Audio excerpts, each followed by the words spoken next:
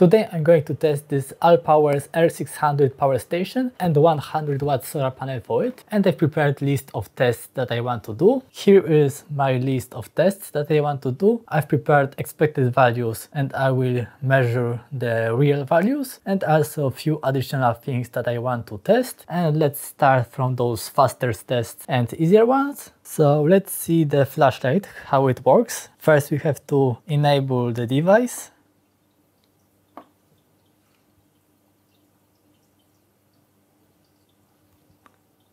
Single press. Second press we have a brighter light. And on the third press we have a SOS signal. And fourth press it disables the flashlight. So really simple, can be useful in some situations, and it is working in those light mode, bright mode and SOS mode. So all that you need from a flashlight like this. So the flashlight is working as expected, no problems with that. Now let's see the solar panel, how it is working. Today is some winter sun. So let's test this solar panel if it is working.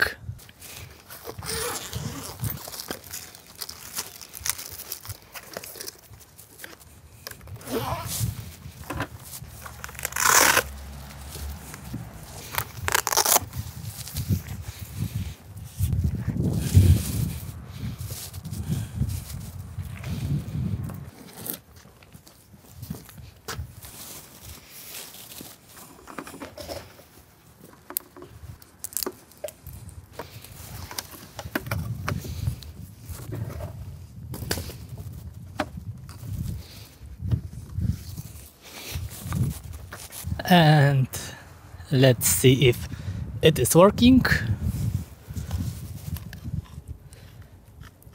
52 watts input right now. There are some clouds, of course unlucky, and because this is winter, so it's not easy to find sun. But even with those clouds we have 45 watts, so I will wait a while, maybe they will come back sun. But we can see that at cloudy weather we have half of the 100 watts, so they are probably 100 watts of power. Let's wait a while.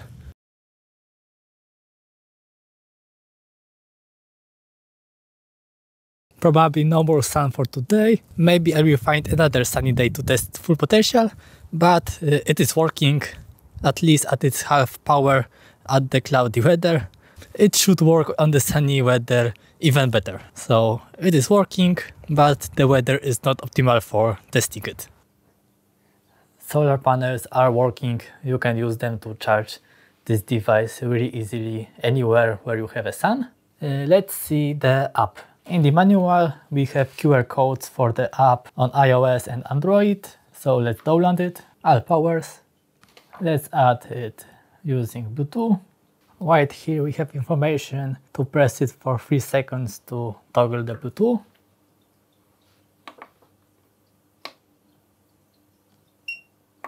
We have a Bluetooth signal right here, and it found this device. Let's connect to it. And we have information about it. 100% of the battery, remaining time. We have input power, output power. We can control the outputs. We can toggle on off AC and DC outputs, and also a flashlight. Let's see if it works. DC turn on, DC turn off, flashlight, AC. It is working without any problems. And is there something more? We can mute this device, standard mode and fast mode, and also eco mode, and time to shut it down in eco mode. So the fast mode and standard mode is about charging, if you want fast charging or standard charging. And we have this saving mode that if we use less than 10 watts for a few hours that we selected, it will turn off this output. So useful in some situations. And we can also change the name. And that's all in this app. You don't need anything more, I think. you can see all the informations and control the device really easily using the phone. So I didn't have any problems with the app. It was working as expected, so I give it a tick. And now let's see those more important tests. And let's start with the USB protocols. We should be able to receive 100 watts from it. I have a device for testing the USB protocols, and I will test also the USB-A, because on the USB-A we have lower power, but let's see what it is able of. But on the USB-C we should have 100 watts, so let's see if we do. I am powering the device through power bank, and let's see what it can give us.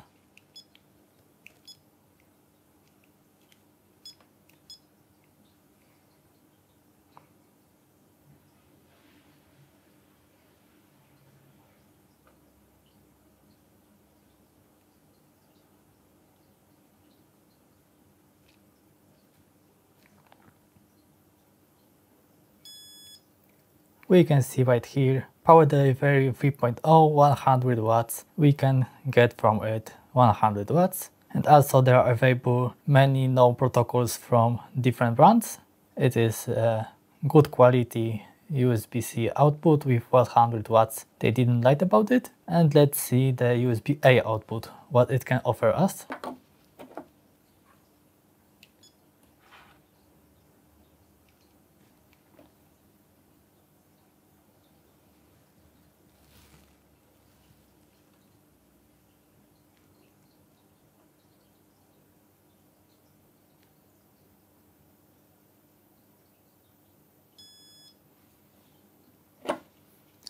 And what do we have right here? It has a quick charge 3.0, so we can charge our phones faster. But of course it isn't 100 watts like a USB-C. It doesn't have power delivery, but this is normal. This is a USB-A. But we can see it has some protocols for fast charging also. So it is good for charging phones and other USB devices. So they said it should have 100 watts output, and in reality it has 100 watts. So they didn't lie about it. And let's see the Sine. They say it should be a clear Sine. So let's test it. And for testing the Sine, I'm going to use this oscilloscope. Let's turn on the AC output. And right here we have this Sine. We can see it is clear. There is no dump in this. I will show you for comparison how does look a Sine that is not clear. I have other lower quality item right here. And this is a not clear Sine right here. You can see clear difference between this cheap device and this ALLPOWERS device. For sure it has a clear Sine. Yes, it is, without any dump. And let's see the UPS function. They say it should switch in 10 milliseconds from the grid to its own battery when it lost the power. So let's test it. This is the test that I prepared. I have oscilloscope. I have a light to see a flash if it dims for those 10 milliseconds. I have this energy meter as an electric device that we will see if it shuts down for those 10 milliseconds without power. It should stay on without turning off. And I have a socket to turn on and off this device. Let's turn on the grid. We have a UPS symbol right here. It is working as a UPS right now. The light is working. The device is turning on. It is working right now, this device. And also I will connect this socket tester to the second socket. We have now two lights on the right, which means everything is okay. This is a good socket. And let's see, the socket is also outputting. It is good. On the oscilloscope I've saved the moment when it turned off, and we have this a little bit of flat space. I have set the diff for 50 milliseconds, and it is about 1/5 of the diff in the length where there is 0. So it is around 10 milliseconds, as they say. The light blinked for a short time. I will see if you can see that on the camera. The device didn't turn off, it is still working. But let's see one more thing. What happens if I disconnect this cable fully from the grid? Now we have only middle light, because it means it doesn't have a grounding pin. And this is true because now this device is off-grid, so it doesn't have a ground. Of course, our devices are working right now, but when it is working off-grid, of course, it doesn't have a grounding pin. But even if I connect this to the ground with disabled, so it doesn't have power from the grid, but it has connected ground, we can see now it shows that everything is okay because it has ground but doesn't have power from this socket. So is the UPS working? Everything works as expected, nothing has turned off. It was around those 10 milliseconds that they said, so without any dump, I agree that it is working as it should. And now we have a more time-consuming test for charging and discharging. What is the real capacity of this device? So let's test it. The device is fully charged from the AC input, and from discharging I am using this small heater, and also I am going to measure the time, how long it takes to discharge, and I am going to record the time lapse of it. But first let's disconnect the charging. Everything is prepared for the test. I will show one more time. It is zeroed right here. We have all the zeros, 100% of the battery. The cord is disconnected, so it is working on its own battery. And let's start the test. And we have the end. The AC output turned off automatically at 5% battery left. And let's see the result. I hope it will turn off without the load. Nope. So we will see the results from this socket. 250 watt hours we received from this device, and we have a 5% battery left that we cannot use for the AC because the AC turns off, but DC probably should. Yes, we can use DC still for the rest of the 5%. So let's write the result. 250 watt hours, and we expected 254 watt, but we still have those 5% left, and I was using 400 watts for discharging, and maybe on the lower power we would receive those few watts more. So I think this test is passed because it was really close, only 4 watt hours, and we have those 5% left that we cannot use for AC, but we can still use for DC. So now let's test charging, how much it will charge and at what power. I will test this normal mode and fast mode. So let's test it. Let's reset the counter. We have 0 watt hours right now. The device has still 5% left. Let's reset the timer. Let's start on the standard mode.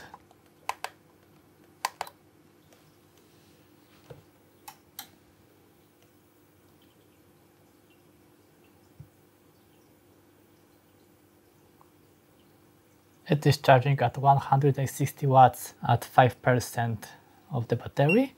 Let's see the fast mode if it changes.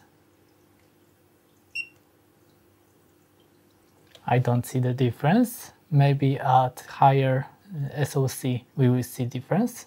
Let's turn on the timer and let's leave it on a fast mode right now. It is fully charged right now. It shows 0 watts, but it is still using like 10 watts. So this is interesting, but the time is twice as long as it should be, almost 2 hours. I'm not sure what went wrong. Maybe the fast charging mode is not so fast. I will try the normal mode for comparison, if it will be faster or slower than the fast charging mode. But it has 100% right now. And how much power did it use? 349 watt hours. So more than this capacity, but this is expected because of the AC to DC conversion. But the time was longer than expected. And I will measure it second time, but I will charge it in normal mode and see what's the difference. And now let's do the test of DC discharging. Next test is ready. Let's try to discharge this energy storage using USB-C, and let's try to take 100 watts from it. Now we have 20 watts, 40 watts, 60 watts, and what happened?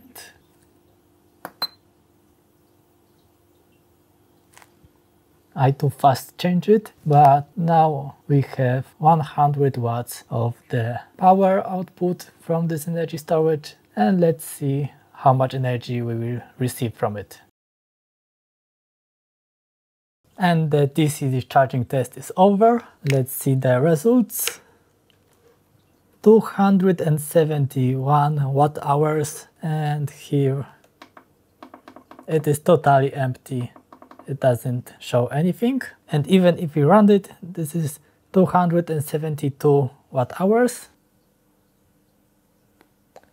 So it is even bigger value than expected. So on the AC we had minimally less than expected, and on the DC we have minimally more than expected. And now let's charge it one more time, now with the normal mode, not in the fast mode. Let's give it power.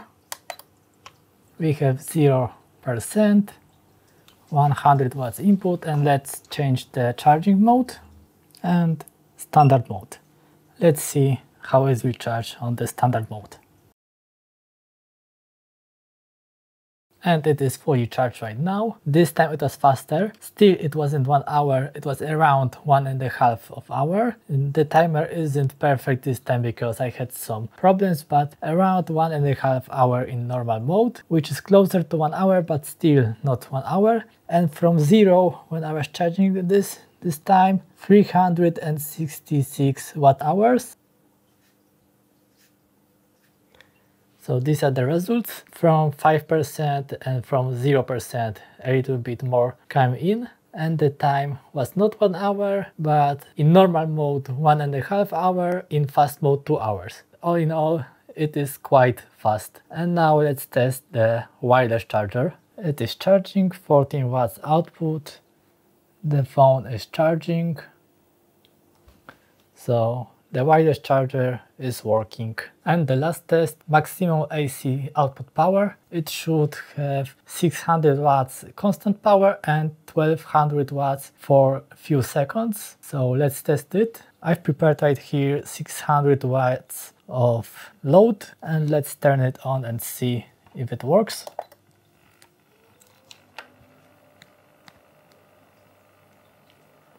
No problem, 600 watts. It is working. And now let's test 1200 watts. And now I've changed the setup to 1200 watts. And let's see what happens when I turn it on.